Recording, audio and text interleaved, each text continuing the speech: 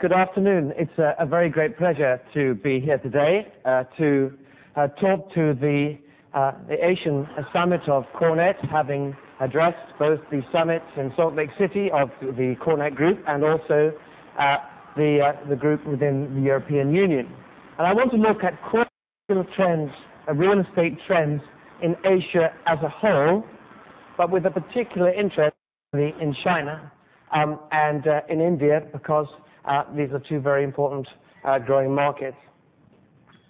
And I want to collect together, if I can, some of the themes you began to hear yesterday on the future of the economy of the region, how we do business in the region, some of the other aspects of technology, outsourcing, and the rest.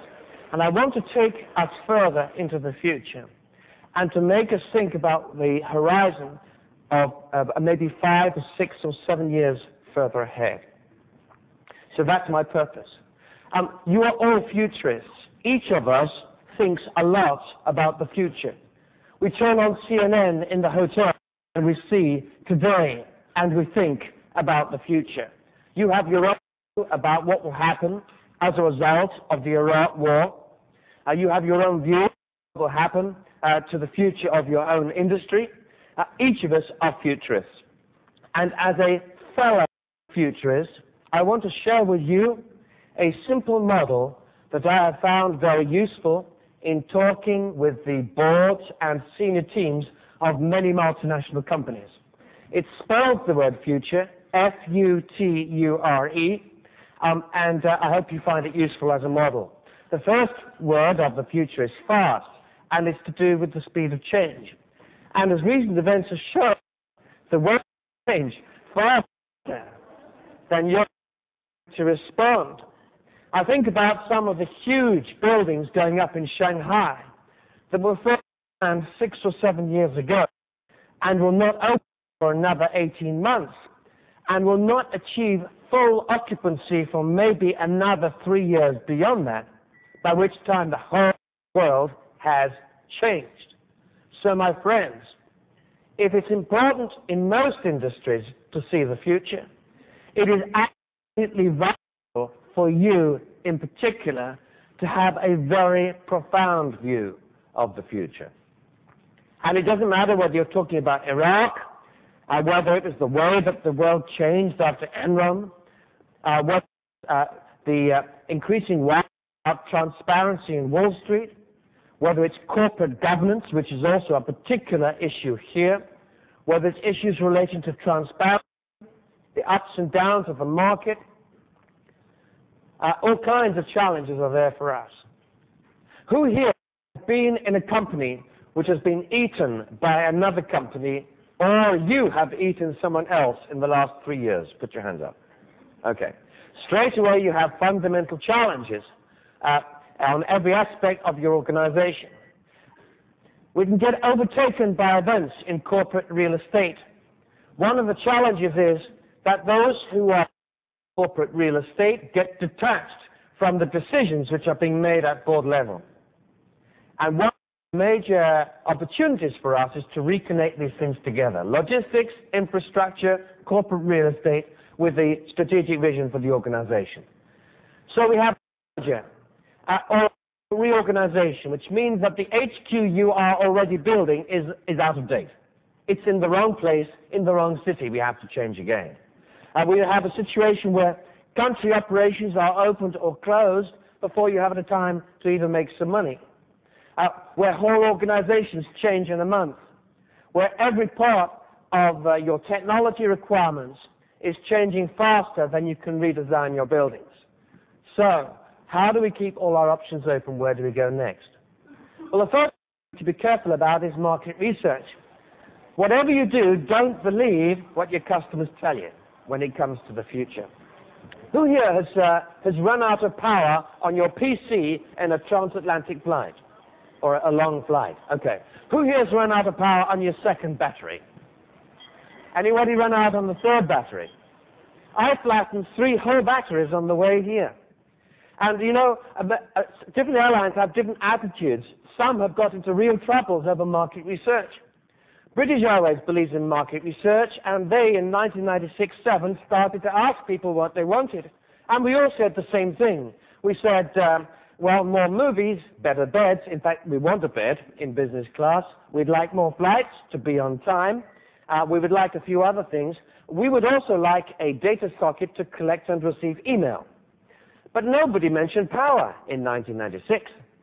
But my friends, what is the point of a data socket for email when your third battery is dead? Oh, you need wireless now. You need wireless now. Yes, I know, but you still need power for the PC. Okay. Yes, I'd like wireless broadband on the plane. That's what I really want. And I'm going to get it too. But the problem is this. American Airlines, you see, took a different view. American Airlines knows that you listen to your customers, but you don't believe them. American Airlines knew that you get close to your customers, you get close to your internal customers, you get close to your clients, you get close to those who you're outsourcing to, you get close to your business. You find out what makes them think. Then you create a vision of what the future will be like over here.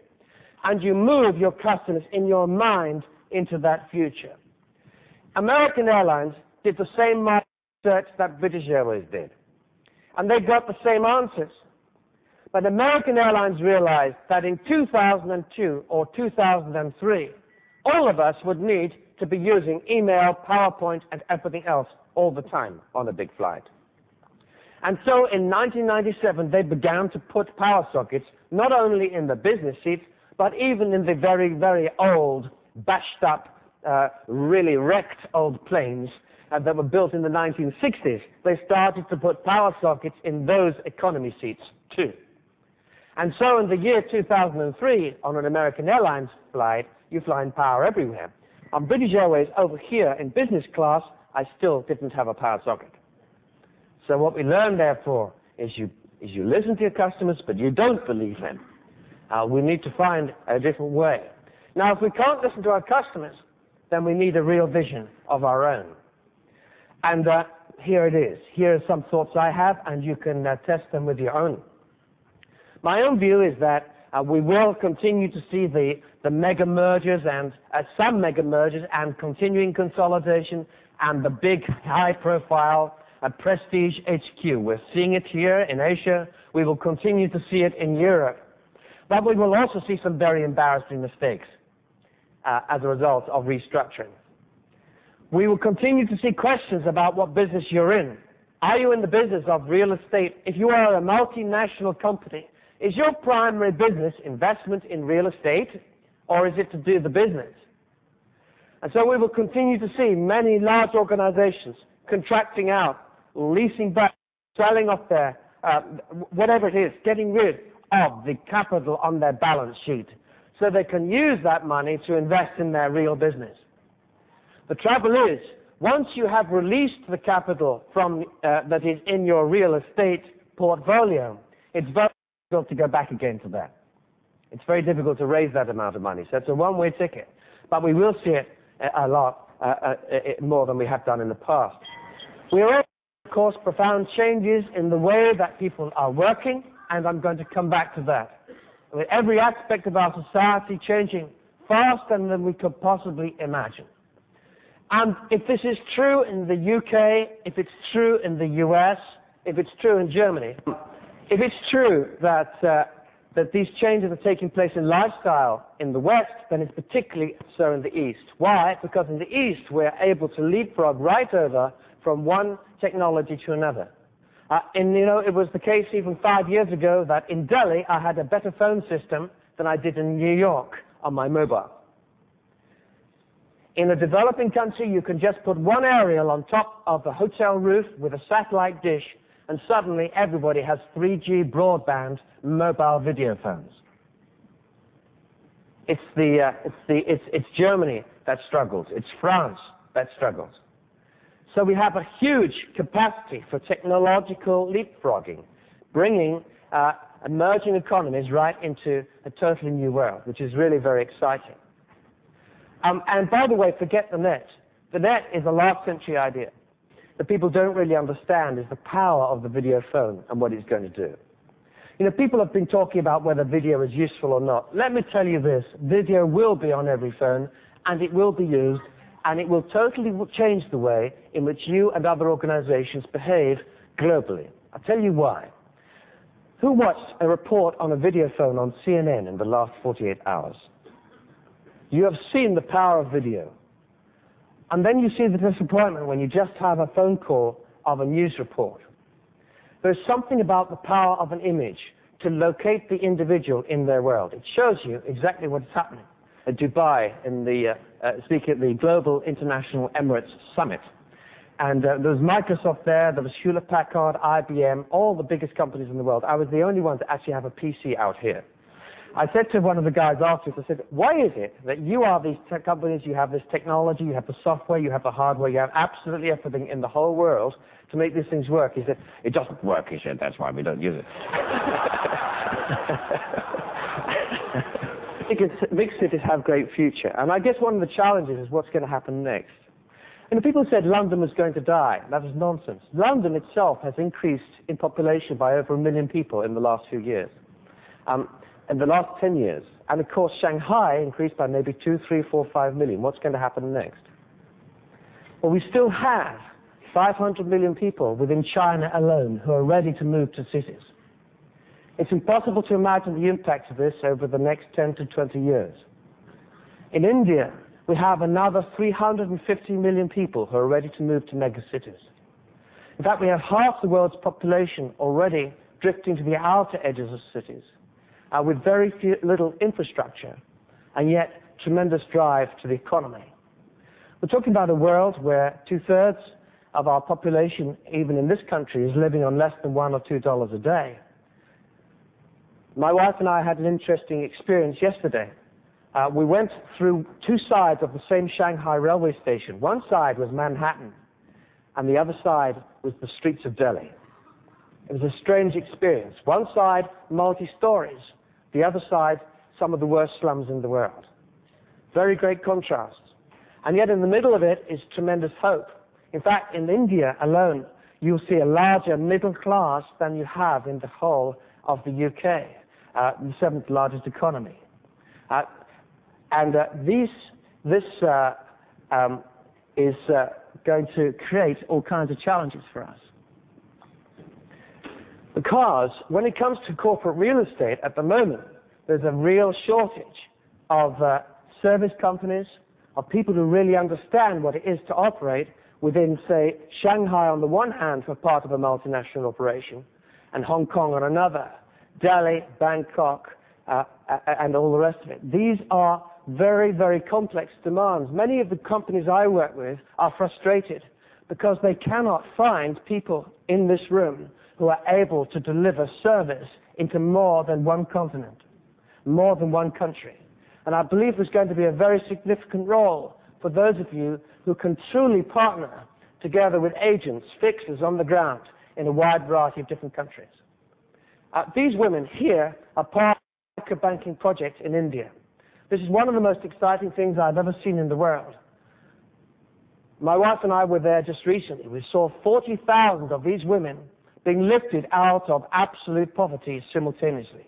They were living in tents, but now they are owning 2- or 3-story houses. They are running their own businesses. They are building their own hotels.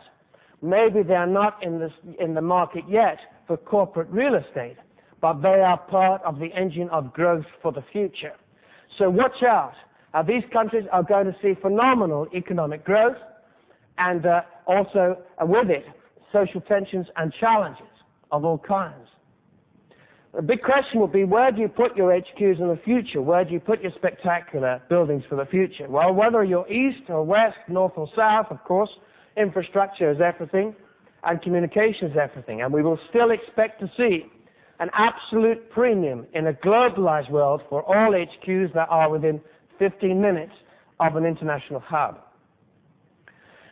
And of course, we're beginning to see in cities like Shanghai some of the trends that we've seen in the past in Europe, with a shortage of space, stricter planning, more regulations, high expectations, and other things. Fast, urban, tribal. Tribalism is the most powerful force in the world today. It's more powerful than the US, the Chinese, and the Russian armies.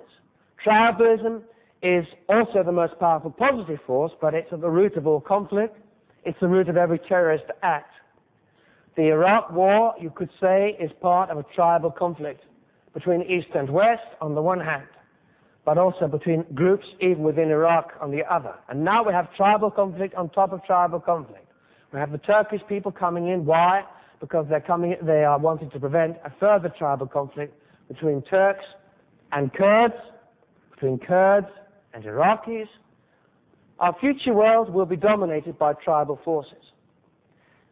And with it is a challenge for you as global real estate companies. How do you operate in a tribal world? How do you ensure that the policies that you have will work with a community here in Shanghai just as comfortably as on the streets of Hong Kong, a very different place, and again in Moscow or Madrid? And this is a key challenge for you in corporate real estate, because few issues are more tribal than property.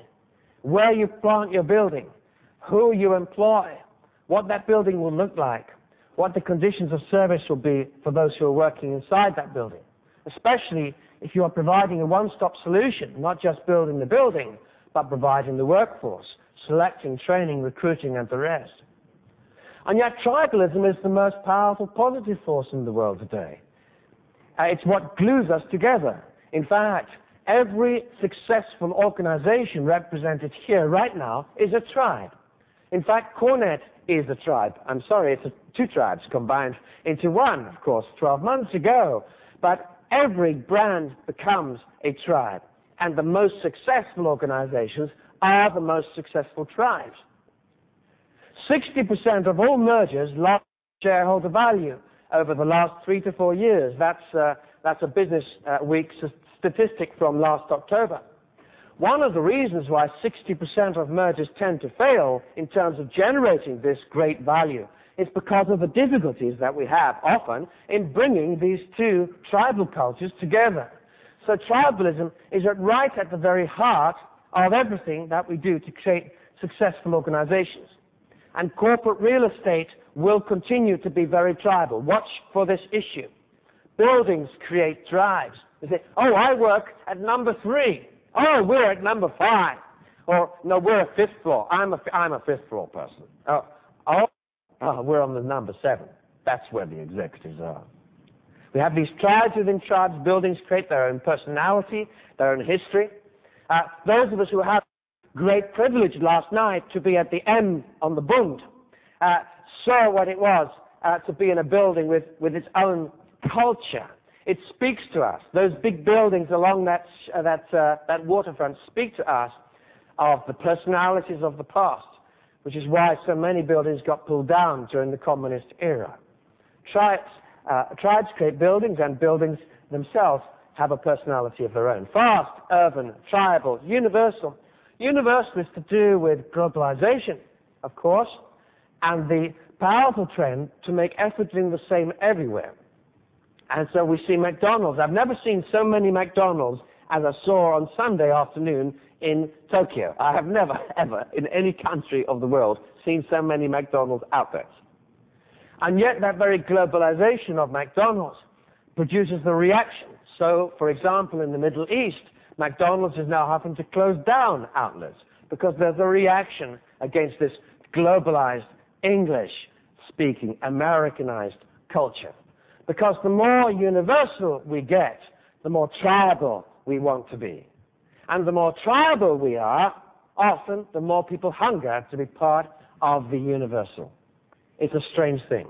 So the future of Europe is going to be a conflict between two great forces. Universalism, on the one hand, the desire to all be one. On the other hand, tribalism, the need to have our own independent cultures and languages. And in the standoff right now today between Britain and France over the Iraq conflict, you see tribalism at work. At the same time as you see the desire for universalism. These are strange times, and they will affect profoundly the nature of corporate real estate. And in our universal world today, we are reminded of a single superpower and the tremendous stresses and strains that this creates in the geopolitical environment. The digital society gave us the global village, and globalization gave us the rules for trading within it. But neither have explained to us how to live in harmony inside this tiny virtual space. So we have a crazy situation today on CNN. A woman who is an Islamic woman within a burqa, outside her home and unveiled within it, can be watching with her two daughters, young daughters, a CNN broadcast, and suddenly it changes to the advertising break, and she is horrified to see women with virtually no clothes on in acts of simulated intercourse over a motor car. And in her shock and her scandalization for the sake of her daughters, she turns off CNN, and she feels that she has had her home violated morally by the advertisement that her daughters have seen. On the one hand. On the other hand, in the bar, in the coffee bar of Starbucks in Manhattan, I can sit and watch the same CNN broadcast at the same moment. And the very next news item shows a woman with a burqa with her two daughters being walked through the slums of Pakistan. And at that moment I hear a voice in me saying, and that's why these women need to be freed from oppression. Because on the one hand, we have the woman who is scandalized by what she sees as sexual immorality invading her home and violating the very nature of her existence. On the other hand, in another part of the world, and it could easily have been in London or Paris or Madrid or even in Moscow, and another part of the world, we see another community who are scandalized that the woman even wears a veil over her face because she is clearly oppressed and in need of deliverance. So this is the challenge of the virtual digital village. How do we live inside this small space? And there's a further challenge too. Here we see the effect of globalization, huge rapid growth of globalization. 4.6 million people now live in the global village. And yet the international governance is struggling to catch up. So we have seen the Kyoto Treaty, we have seen the International War Crimes Tribunal, we have seen a whole host of other issues, we have seen the UN begin to gather people together to try to create a unity. But in a global village, we have very little global governance at the moment. And we have two worldviews. We are at a point in history. Today, even today, as we sit in this room, history is being made. When the history books are written, whatever your views on the war, whatever mine are, when the history books are written in 2015, they will record that this week was the beginning of a transition, a difficult time, between the old and the new, between the second millennium and the third millennium, between the view that every nation is a nation state and that every nation has autonomy and has the right to defend itself, which is a traditional second millennial view. And on the other hand, a third millennial, very, very controversial view, a minority view in the world today, which is that in a global village you have to have a global government. You have to have a global order. And if someone misbehaves in the global village, you send in the global police. And if the global police get shot, you send in the global army and you sort it out. That is a minority view. And that is the debate within the UN today. Are we in the age of the nation state, where each of you as nations on each table has national autonomy and the right to determine your own future? Or are we in the global village, in a different kind of world order, in a globalized community, where if one goes down, we all go down, where we all have to find a way to live in harmony together, where what happens in the environment in one country can create smog across a whole continent, where a virus that is unleashed in one country for genetically modified food or whatever it is, or even some biological experiment can affect the whole Earth. These are the challenges that we face. And these are difficult times. And as I say, history will record that this week was very significant in the settlement of that issue. Are we to go back and reestablish the fundamental rules of international law as they have been for the last 100 years and say this is the way we should live? Or are we to say that we are now entering a new world, a new order, and we have to find a different model for global existence altogether? My friends, this is the challenge that we face. And it's a difficult one, because all the while the world is changing. It doesn't stop for the United Nations. The processes of the digital world, of globalization, the shrinking of our global village, this tiny cultural space, all of these things impose challenges of their own on every multinational company. And the reason why this is important is that many of the companies represented here have a higher turnover per year than the GDP of the bottom 30 nations of the world. So we have a situation where global multinationals are part of the system and cannot be separated from it. And that is why even decisions about where you put your HQ become difficult. And of course, where you remove the costs of trading things like currency through technology, and you release, as is happening in China and elsewhere, the rules that prevented movement of goods and services and foreign exchange, then you create the potential for further instability. And you can expect a lot more wobbles like this, where the currencies can go up or down in the country by 75 or 80% or more. And each time it does, in this part of the world, there is a tension.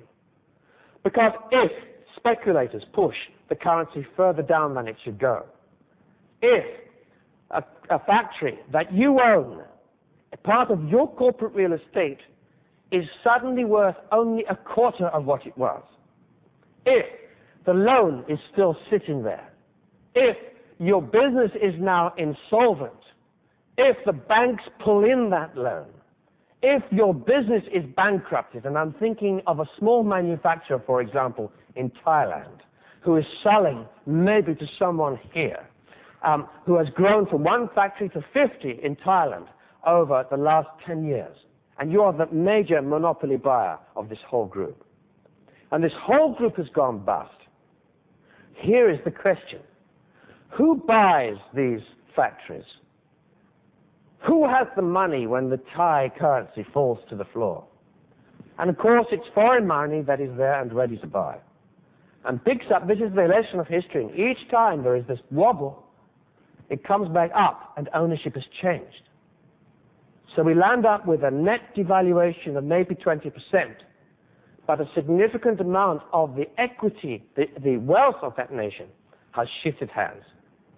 And that is why we are seeing such profound unease, not just about the Iraq war, but about the process of globalization itself. I've met this man. He is not mad, and he is not a murderer. And when he spoke recently in the Middle East about globalization, he had a standing ovation. You know, today, if there was a global UN that was more powerful, if there was an election where 6 billion people had a vote to elect the president of the world, I believe there is one individual above all that would win, and his name is Nelson Mandela. I do not see any other person on the face of the earth today that would win as many votes to be the moral president of the United Nations, of the whole world community, than Nelson Mandela himself. So listen to his words. He said recently at the Southern African Economic Summit, he described globalization like this. He said that he believed that uncontrolled globalization was a worse evil on Southern African countries than 350 years of imperialism and slavery. Now, these are powerful words, not from just any politician, but from someone who carries a huge moral authority in the world today. So watch out, my friends. It's not just the anti-war demonstrations and things like that, We're talking about a very big unease, a question about the kind of world that we're creating for the future. And we can expect the next 10 years to be dominated by these issues. What about corporate real estate in a globalized world? Well, as I've said, the challenge is to think globally yourselves. Corporate real estate is very tribal. You know, if you understand Shanghai culture, that's great, but it won't necessarily help you in Beijing. You've made your money by being the best fixers on the earth in Shanghai, perhaps. But it doesn't make you a good fixer in Mumbai, because these are very important local skills that can't necessarily just be transported and dumped into another territory. And yet, as I say, there's a huge demand in the globalized world for people who can think and act globally. So forget the old pyramid structures. What you're going to see in real estate is much more of a informal networking, alliances, partnerships, rearrangements of all kinds of business relationships. And another challenge will be to move the core real estate business into the very heart of the management process, so that it's integrated with HR and IT in particular, so we take a coherent view of what real estate will be like, and when we're opening a factory, for instance, or a new office. Bring those things together. You know, can I just see a show of hands? Who here has traveled more than 40 times in the last year on a plane? Who here has traveled twice as much in the last 2 years as in the previous 2 years before that, despite September 11th? So, my friends, what happens next year? What we're dealing with is actually a very unsustainable model, I think you'll agree. It's actually a profound challenge of our time. How do you manage increasingly globalized operations, or indeed national operations? In a country as large as India or China, it's impossible, as you well know, to do business countrywide without an extraordinary amount of air travel. We're going to have to find other ways to work. And one of them is technology. In Japan, where we have just come from, my wife and I were sitting in the hotel room, and we walked in there, and it was the same in the hotel here. We saw the Ethernet connection, and I thought, that's great. It's not wireless, but at least it's broadband. So I plugged it in, and straight away, at zero cost, we were connected to the net at an unbelievable speed. I mean, I have 2 megabits per second at home, wireless, and this must have been 5. This is 2 or 3 times faster than any connection I've ever had in my life in this Japanese hotel room. So I think to myself, this is great. So I said to Sheila, well, why don't we call home? And so I plugged in our $35 camera and called home. And immediately, a huge video wall in our house lights up, and my wife and I are there sitting in my office at home. There's no one there, of course. They're all downstairs. So we're now sitting in my office, which is where we might be anyway. So we then had to call down to say, hi, is anybody there? Still nobody can hear us. So I had to dial our daughter, Elizabeth, on a mobile phone to get her off the other phone in the house to actually come up and say hello. And there we were. But the point is this, that we were there on a screen which is about like this. Okay, so we were there life-size, and Elizabeth was sitting here, and here's the screen joined to the desk. So we're sitting opposite each other, and she's seeing us life-size. And the point is this, that the video call cost us nothing. And in fact, we decided just for fun, just to leave it running. Well, why not? I mean, you know, life's too short. Listen, the idea of booking a video conference is really last century. You know, we don't need it. What we need to be thinking about is a world where we can connect each other together. So maybe you work in Singapore, and you're in Shanghai, and you're in Madrid, and you're in New York, and you're part of the same global corporate real estate services group. And you provide consultancy and outsourcing to all kinds of multinationals. My friends, what we can do is just split a screen like that up into 4, or we can have 4 data projectors, 1 for each of your walls, and you can share an office together. And, you know, I was testing my video conference equipment before placing a traditional laptop mandatory ISDN data video call to America recently because there was a company that couldn't do the IP, couldn't do the internet. One of the world's top IT companies, which I dare not name, but you might guess, some incredibly powerful IT company that cannot actually do what we did in the Japanese hotel room. Okay, they're still doing. Do you know how much it costs? By the way, I made a mistake. I use this stuff so often and you just leave it running and it costs you nothing. I forgot it was on data calls. Do you know how much that? By the time I went to see a client, did some other things, went downstairs, had a meal with my family, went up, just quickly checked my email, and just shutting up. Oh my word, this video call's been running a long time on ISDN. Guess how much the ISDN call cost to the US for 14 hours? $1,800. $1,800. That was an expensive mouse click.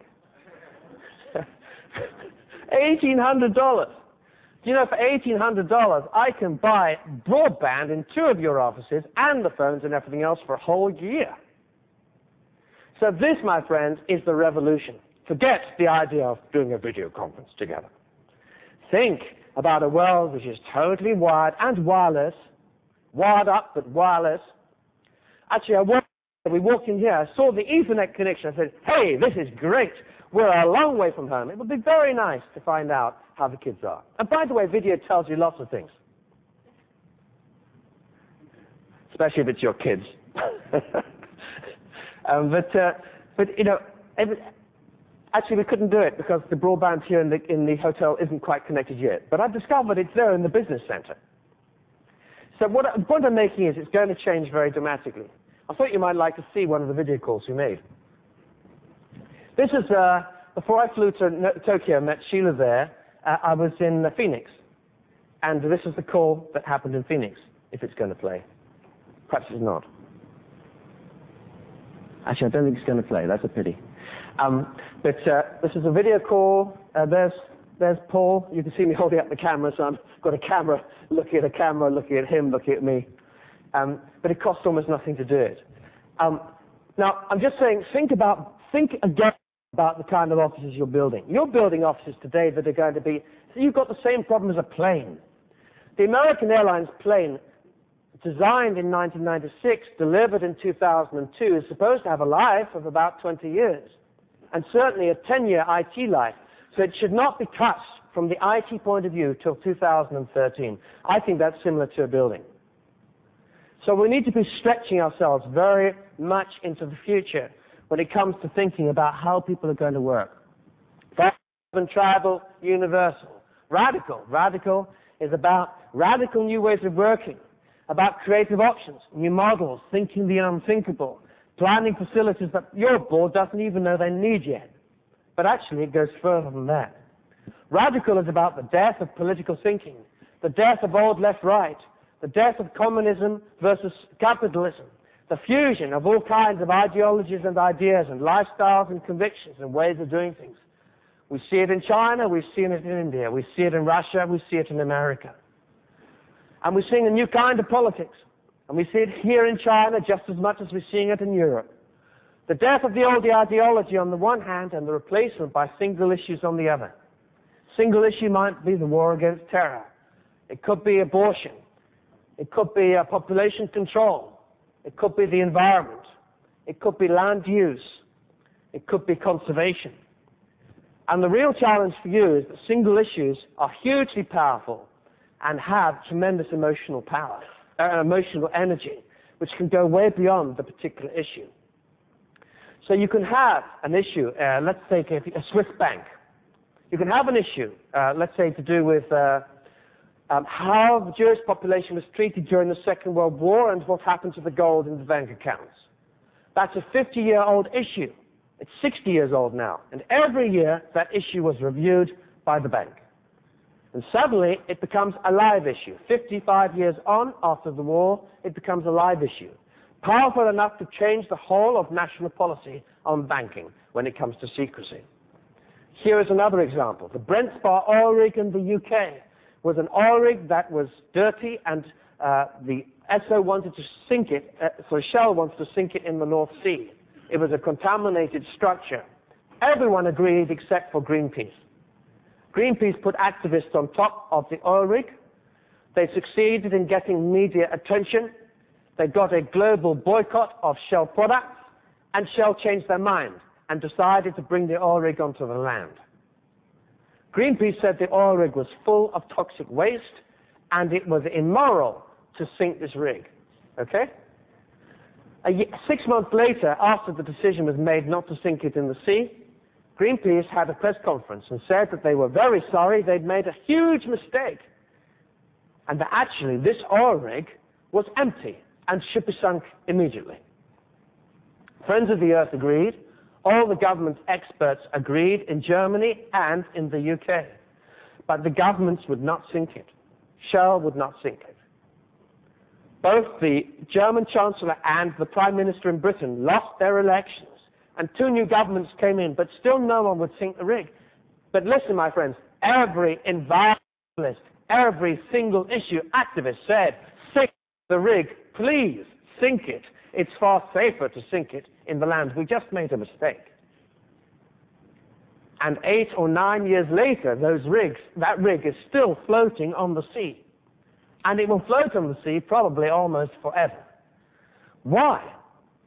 The lesson, my friends, is very important for you in corporate real estate, because you are in the business of doing things which change people's worlds. You're in the business of draining a marsh, of reclaiming land, of putting up huge buildings, of changing local ecosystems. How you build buildings is of critical importance.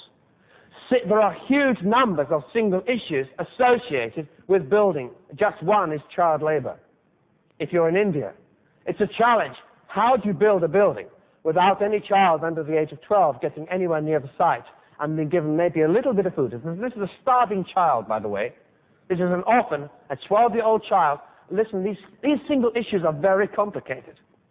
This is a 12-year-old child who feeds not only his own body every day, but his 8-year-old sister and his 3-year-old brother. And he goes every day to the building site, and he begs. And you're the manager there, and you've been giving him a few rupees. And at the end of the day, you realize it isn't helping him, and it doesn't help you. And for his own self-esteem, for his own pride, this 10-year-old boy who doesn't want to beg, you say, you can sweep the leaves. And here's $50 for a day.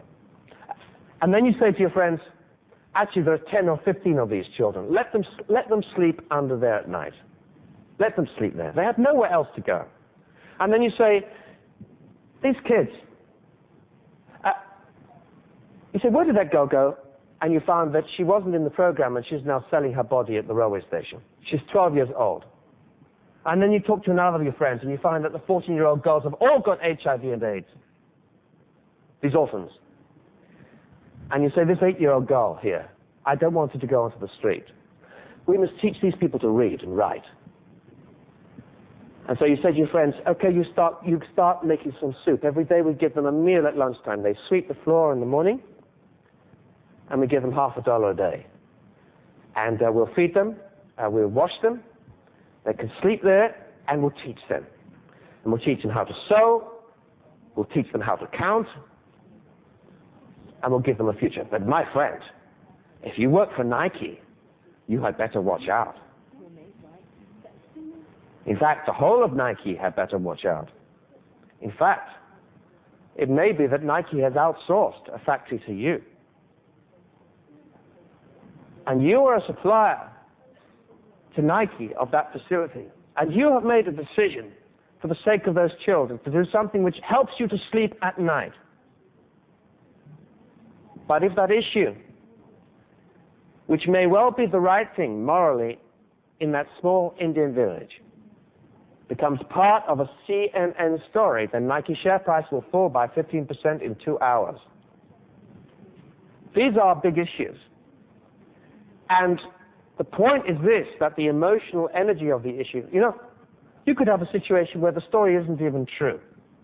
You simply talk to a friend, you said, I have been thinking about it, I know I can't do it, so my wife and I are funding an income generation project for these kids on the other side of town, so it's nothing to do with the Nike factory. And it still gets in the press. And still they send CNN down here because they have heard that you're employing children. It isn't. It's your own money, out of your own money you're paying for an income-generating project the other side of town, 10 miles away, but they've got it tangled up with your name. And now they're saying that you're employing these children inside the factory.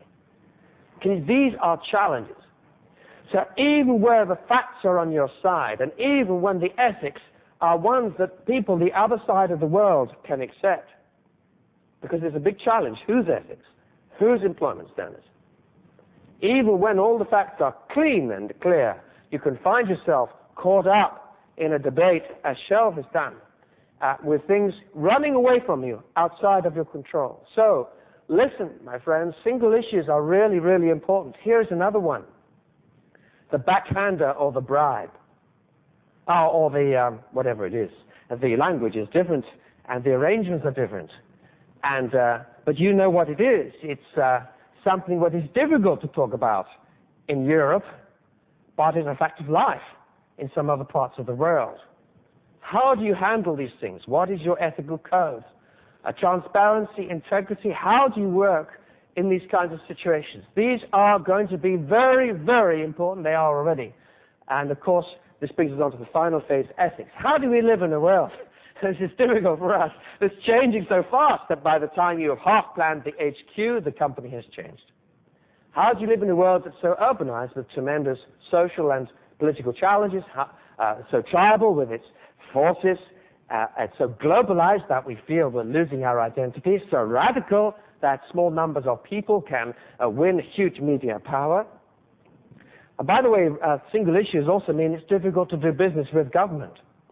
In the old days, you could go and have a meeting with a representative of the Prime Minister himself, or the Department of Trade and Industry, and you come to an arrangement, and you say, we know that you are hoping to win the next election. I just want to be confident. Assuming that you do win the election, what will your policy be to these kinds of business arrangements for corporate real estate in this city? And the Prime Minister says, well, of course, it's in our manifesto, it's stated, and it's clear. You can be confident, unless the opposition win, of course, but if we win, you can be confident about exactly where you stand.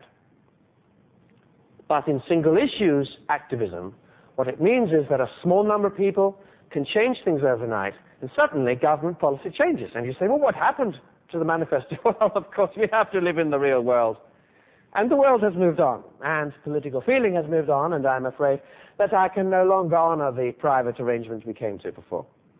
You see, my hands are tied. So these are all reasons why we have to understand this most important radical phase. And the radical phase is connected to ethics.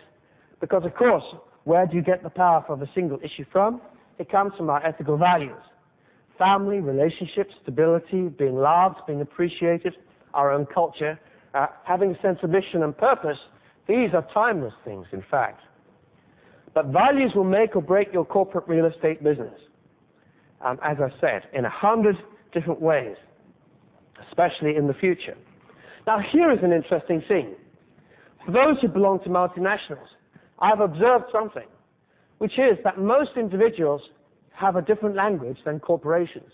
Corporations talk about growth, shareholder values, return on equity, and all the rest. But the individuals talk something else. You know, I don't think I have ever met a CEO or chairman of a Fortune 1000 company that is truly passionate about shareholder value or return on equity or anything else, compared to the passion they have maybe for the welfare of their children or for what they will do when they are retired. Do you know why this is? I'll tell you a secret. The CEO of your company is not going to be there very long. In fact, the average life expectancy of a CEO in the UK at the moment is about 3 years. So how, in fact, if you want the quickest way to lose your job, it's get promoted to be CEO. The chairman has, I think, another 6 months of lifespan on average before he is retired out or kicked out, or a bullet in his head. And you get a bullet in your head if you go through 2 consecutive quarters without making your numbers. And then you say, well, it wasn't my fault. The whole market went down 25%. We only went down 23.8%. Yes, but we were expecting 10% higher than the general market. And you know, every shareholder is putting this unrealistic expectation. So, my friends, how can you possibly expect the CEO to feel any great emotional commitment or passion about the future of your organization? Because the organization has zero emotional commitment to your CEO. In fact, your CEO, if he's been in there for 2 years, has only 12 months left. Not even enough to plan the next budget. Only to take the blame for this year's budget. So what we understand is actually, if the CEO isn't even passionate about shareholder value and bottom line profit, then no wonder the workforce couldn't care less about it either. So where is the passion? Well, we find the passion has interestingly moved on. The passion is where it always was. It's with people who feel strongly about their own personal world, about their own lifestyle. They also feel about family and friends. You'll hear, I think, this afternoon about work-life balance and some of these forces.